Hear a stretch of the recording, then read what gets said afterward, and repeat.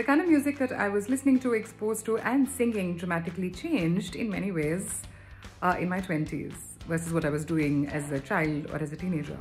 Now, one of the biggest factors was, of course, my playback break. And since a lot of my exposure in terms of film was largely Hindi, not so much Tamil, I kind of used this as an opportunity to participate as many things as I could and also improve my repertoire.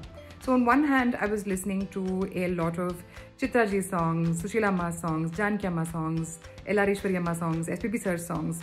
And this kind of stuff was on a loop because I really was very excited about this music. I wasn't too exposed to it as a kid, and I really wanted to improve my repertoire. So this was going on one side, while I of course continued to sing for films for incredible musicians and directors like Deva sir.